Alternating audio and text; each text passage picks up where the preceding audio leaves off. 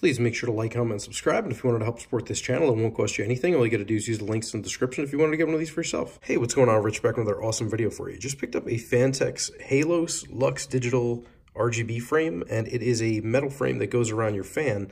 And what it does is it provides RGB lighting to make kind of a ring effect in front of the fan. Here is my PC. I got to get this cleaned up. I'm just finishing up building it. We're going to see if this syncs with the Aura on the ASUS software. Let me get this out of the box and I'll show you what it looks like, and we'll go from there. Basically what you're getting here is the LED frame itself. You have 4 screws, so we could screw the fan right in that way if you want. And of course you have your wiring. So frame's not that big itself. There's the frame, that's what it looks like. It's not that big.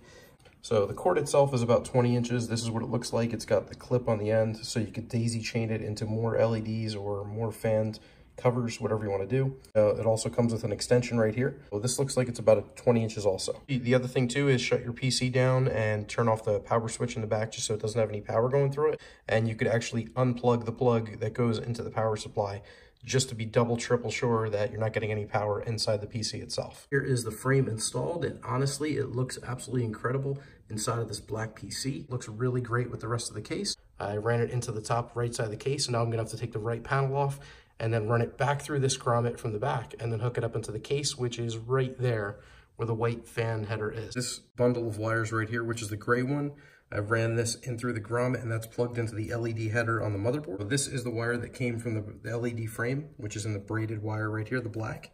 And as you can see, all you do is plug it into this gray extension. So I have the case completely put back together, and I'm going to show you what this looks like.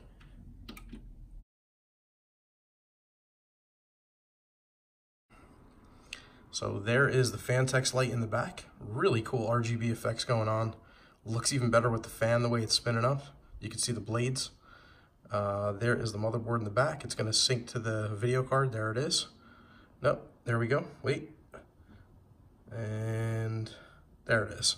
Okay, so as you can see, the video card and the motherboard. Oh, wow, the fan's already synced. I don't even have to do anything. Yeah, so all you got to do, make sure you get the ASUS software, and the fan is synced to the motherboard.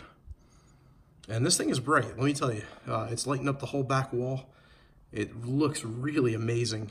This is like the finishing touch. This is perfect. This is a mini ITX case. It's not a very big case at all, but there is what it looks like. It looks incredible. I am loving this.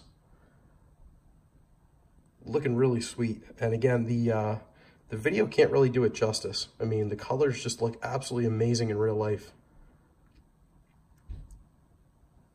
I can go into the ASUS Aura settings and change it, like static. We can make it like blue.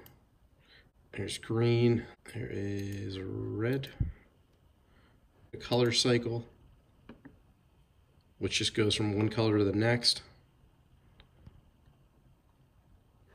Rainbow, which is my favorite. I'm liking this one the best. So it basically goes from the top of the motherboard down, and then it goes through the video card, and then it circles around the fan, which is really cool. I'm loving this.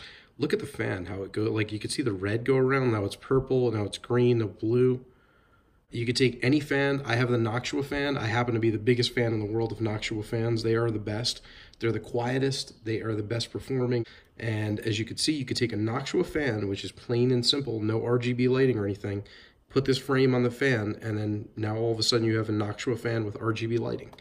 And it is just too cool. Again, I really hope you liked this video. I hope it helped you out. If you wanted to pick up one of these for yourself, I'm going to leave some links down in the description. And if you can, make sure to click that like button, subscribe to my channel for more awesome content, and let me know if you have any questions or comments in the section down below.